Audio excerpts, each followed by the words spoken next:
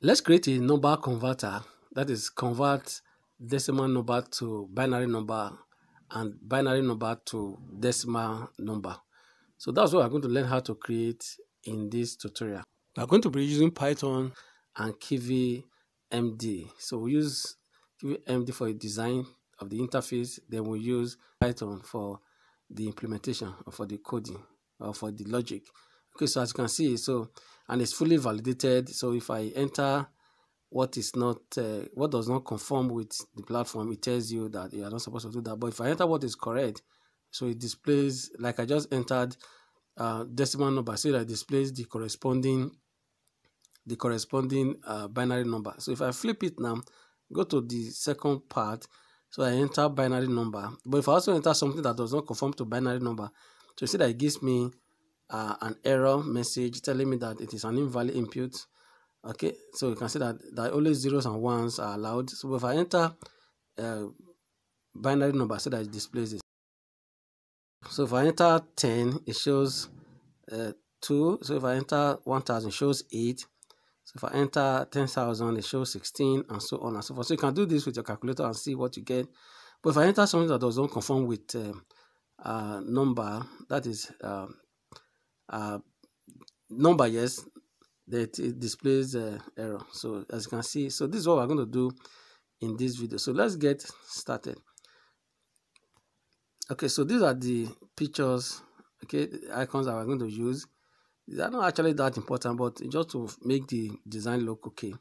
Okay, so these are the pictures we're going to use. So I'm using VS Code. So move on to VS Code now. So we'll bring the various imports or the various libraries that we're going to be using: Windows, MD screen, label, MD, fill round, flat button, then text area, text field, then top bar, then image, and so on. So that's what I'm going to be using. It is based on object-oriented programming principles. So we'll create a class. We'll call it binary decimal converter. Okay, so once we create this, so this is more or less like the boilerplate. So create a function. Okay, so then we set the theme to blue, gray.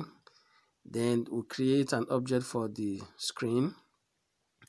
Then we set the icon for the window. Then once we do that, so what we need to do is we set the size of the window. So we want to set it to be 400 by 500. Okay, so that is the width and height, where 400 is the width, 500 is the height. Then we set the title of the window. Okay, so that is pretty much what you have. So this is what we have so far. All right, so let's just see how it looks. So if you run it, so it looks like this. So this is it's just an empty window, nothing yet. So what we need to do now, we now need to set the app bar, that the top app bar. Then we set the title for that up bar, or that top app bar. Then we position it to be at the middle. Then we set it to the roof. That's we'll take it up to the roof. That it will be the first thing that will appear at the top there. So within there, we need to add an icon to it. The icon that we use to flip, or that we use to move to the other state, whether it is binary or that. Then that icon, when you click on it, it should call a function called change state. We have not created that function anyway.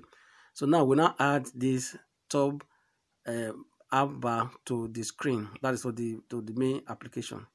All right. So as you can see here. All right. So this is what we have so far. So if you run it now, so let's see what we have. So look at that to see how it looks. So that is the icon that we're going to use for the changing of mode or state. Okay, so this is what we have so far. So the next thing we need to do is the next thing we need to do is to create we'll add an icon underneath the top app bar. So one of the pictures I showed you earlier, that smiley face, so we just add it here. Then we also add it to we'll put it under the app top bar.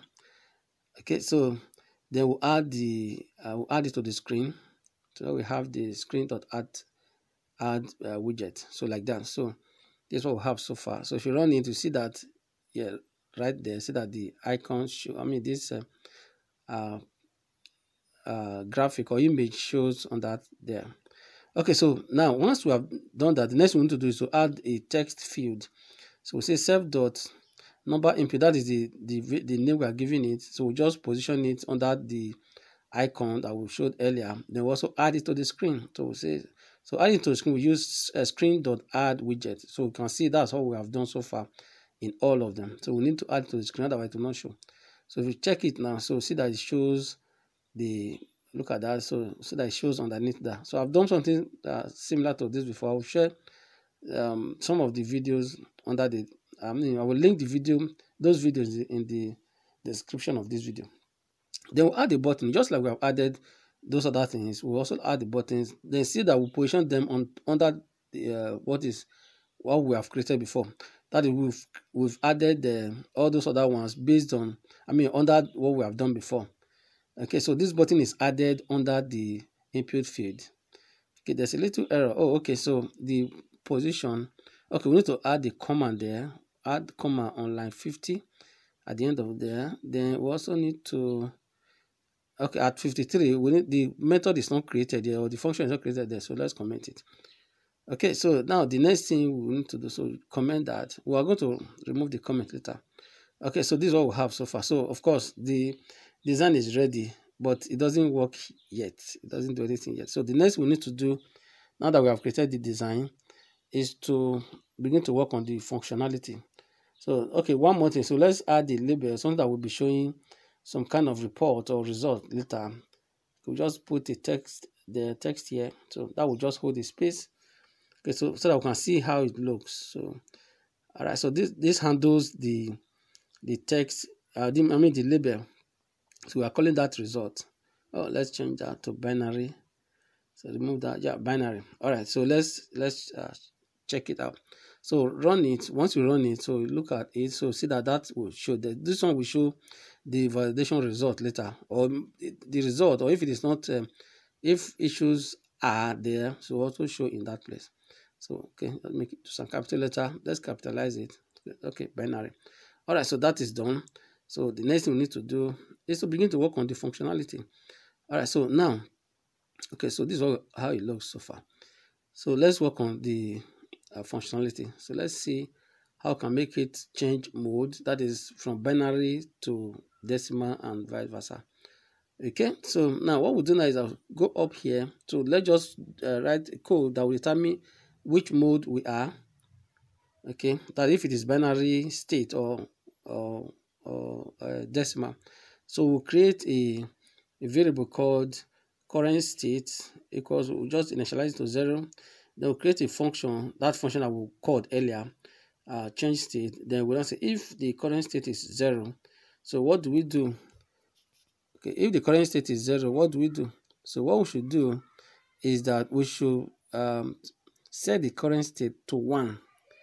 Okay, we set the current state to 1. Then after we have done that, we also need to change the various aspects of the screen on the screen, like the text, like the title on the bar, that the text on the menu, the text on the app bar. Okay, that the top app bar, then the various text on the button, then the text on the text field, and of course we also change that of label. Okay, so this is what we have so far. So if you run it now, what you are going to have is yeah. So if you click on that, okay. So if you run it now, so let's check it out. So if I do this now, see that it changes, convert to decimal from binary. So it also changes that. So let us see that if you run it, if you click on that rotate icon, it should dismiss the text here label or the text inside. So what we do now say self.result.text equals nothing. That's double quote and nothing inside. So as you can see, so if you do that, it just makes that disappear. Okay, so that is basically what you have there. So we have been able to do that. It changes it. So then otherwise, that is when it should do something. That's when it should say so that if it is 1, it changes. If it is 0, it changes to 1. So I'll just highlight this and copy it. So once you copy this, so what we need to do is to paste it under the else body, like here. So here, so we'll paste it here. Okay, so just paste it there. They will change this one to once, if it is 0, it goes to 1. Then if it is 1, change it to 0 basically. So we just change it like that. It will also change the various items or the various text within the the title or the button or the text field or the text input field. All right, so that's what we have so far. So see that I can change it like that. So if you click on it again, it goes back like that. So you can be doing this forever. It's going to be changing from binary to decimal mode and so on. Okay, so now that we have established that, so the next thing we need to do is to begin to make it work. So we now create a convert input function or method. Okay, so let's convert input function. Okay, so now let's come here now. Okay, so convert number input. So now say if it is 0, so what you need to do is to convert to so if it is 0, based on what we have done up there, so you should convert the input to binary. Okay, so that's what I have there. So if it is 0, convert the input to binary. But before it does that, you need to make sure that you are entering, the user is entering real numbers, like numbers. Okay, that's whole numbers basically. So otherwise, it's going to raise an exception. Basically, it's going to show the user that, and it will put it in red that what you are entering is not valid for what you want to do. Okay, so then if that happens, it should return, which means it shouldn't continue with the execution.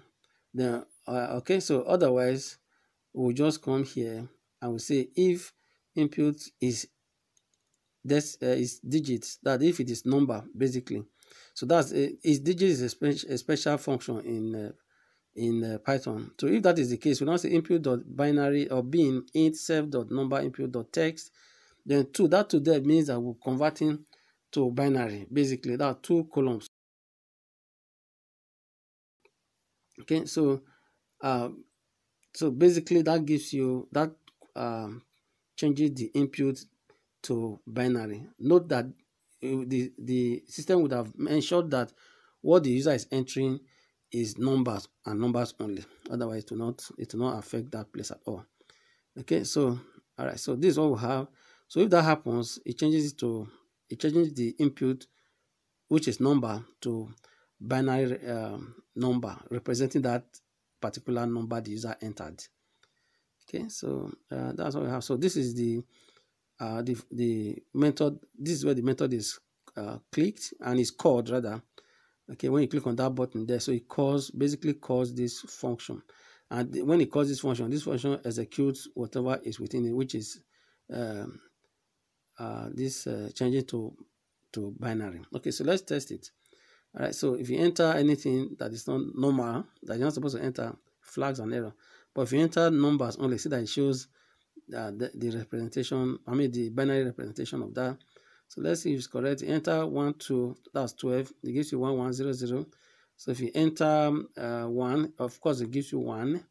So if you enter 1, 1, so it gives you 1, 0, 1, 1. Basically, so that's what you have. So that shows that it's working. If you enter 2, it gives you 10. So you can check it with other platforms, see that it works. Okay, so if you enter 3, it gives you 11. You enter 4, it gives you 100, and so on and so forth.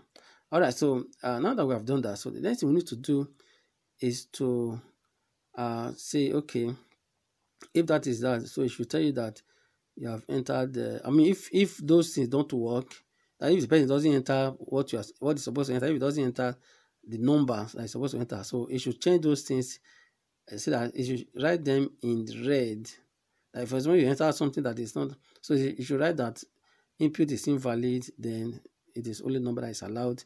Then that number or the text that is written out should be in red. Okay, let's just add that. So the text should be self.result.text color equals red. So that's what we are going to do. So change that. Then of course the surrounding of the text box should be normal like that. So if you do this so that it's in red, all right. So but if you enter something that makes sense, it should be done properly. It should display properly. Okay, so that's what you have right there. Okay, so that does that pretty much. So next is to convert it to decimal. That's from binary to decimal, because that's actually why we're here. So we need to do for the both of them. Okay, so let's just make sure that all these things are in order. That is the test input field numbers, that is the test field, and the label should appear properly. So let's just copy this, then I'll paste it here. So paste it to replace this. So you paste, you paste it here. So as you can see, so you paste it here. So once you paste it here, then let's take this one back a little bit. Okay, so that should be input. Okay, equals self.number input.text. So now remember that we just copied this one from the other end. So we copied it from here. And since we copied it from there, so we need to alter it to suit what we are dealing with. Okay, so instead of this one to be input dot is digit, so we need to say if all character in 01 for character in input. That simply means that if what comes in, okay, if what comes in is number, so we are trying to validate it here. So if everything that comes in, so we want to loop through whatever the person or the user enters. So if all that the user enters is number, okay, so if all that the user enters is number, that is at line 59. If all the user enters is number, so you go to loop through it. Then what you need to do, so we just alter the line 60, the code in line 60. Say input equals int self dot number input dot text, the command 2. So basically what it does is to convert it to regular number. So you can see the difference here.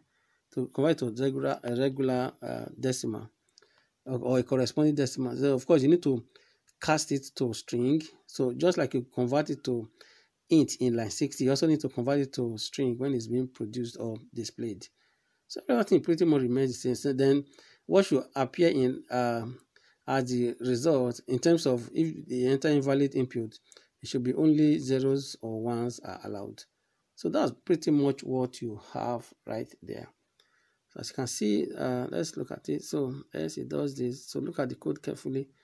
If you need the code, you could just let me know. So we'll make arrangements on how we can send the code to you. All right, so that's what you have. So let's run it. Okay, so if you look at it now, enter input, so it displays it correctly. Then turn it, go to the next mode, the next state. So if you do this, enter binary number. So 11 gives you 3, and then 43 gives you, because that is not a binary number, so it gives you that it's only zeros and ones that you enter, or zeros or ones. Okay, so as you can see, so you enter 1101, so it gives you 13 and so on and so forth. So if you also enter 26, it also gives you that corresponding binary, and vice versa. So as you can see it right there. I hope this helps you in your journey to programming. So you can see you can also run it on a full screen mode like this, like a full desktop app, as you can see here. So it still works. I hope this helps you in your journey to in your programming journey. Don't forget to subscribe to this channel if you have not done so already. Like the video and share it. See you in another video. Thank you for watching.